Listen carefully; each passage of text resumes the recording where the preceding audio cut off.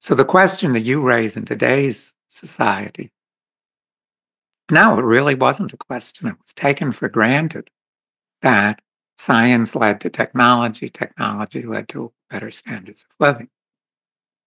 What you have today is, after the post-war boom, which was, again, a period of rapid technological development, not as rapid as this earlier period, but almost as rapid, very rapid increase in the standard of living.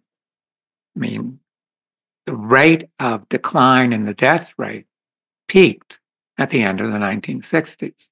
So the 60s really were the good old days. So after that point, starting in the early 1970s, the oil crisis of 74 is a kind of good turning point. You have an extremely rapid change, negative change, in the rate of technological development. Tired of inflation, wars, and inequality caused by the energy crisis? LPPFusion is developing a solution that could allow everyone to have cheap, clean, off-grid, and sustainable fusion energy. Invest now as we seek to bring this potentially life-changing technology to market. For more information, visit lppfusion.com. The underlying cause was that the post-war boom ended at the point where capitalism could no longer easily develop the world's productive resources at a profit. Now, this wasn't a final ending, because the incorporation of the East Bloc, Soviet Union and China, into the capitalist system, starting in the late 90s, and especially after the turn of the century with the integration of China into the World Trade Organization. This sort of gave them breathing room, and there was a little boost, especially in the developing world in the first decade of the 20th century. But this slowing of technological development started to break the ideological common sense idea that our survival was based on technology. And this directly fed into and was accelerated by the ideological notions in cosmology.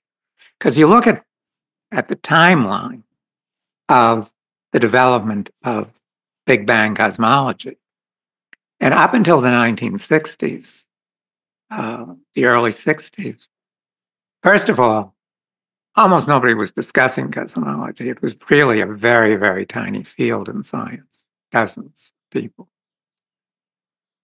And second of all, it was pretty open. The Big Bang concept had been proposed in the 1920s by Abbé Georges Lemaitre. Not many people accepted it.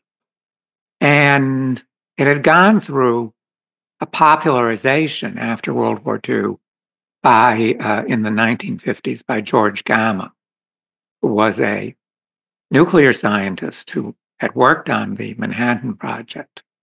And he drew the analogy, which was very ideologically, propagandistically effective, between an atomic explosion and the Big Bang. So he developed this theory that just like all these radioactive elements existed and were discovered in Nevada after the first Trinity test, all the elements that were made of were created by the Big Bang. Well, scientifically, this turned out to be totally invalid. But propagandistically, it was very valid, especially because George Gamow was a terrific, one of our leading science popularizers. He was a great writer. In my Evolution of Physics study group that we're having, I actually use one of Gamow's books about the development of quantum mechanics. It's just excellent. It makes everything really clear and historically valid. What's So that book called? What? What's Gamo's book called? 30 Years That Shook Physics, I think it's called. So as a child, I remember reading Gamow's books, 1, 2, 3 Infinity, and all right, I forget the name of the other one. But they were very entertaining, and he certainly made the Big Bang very plausible.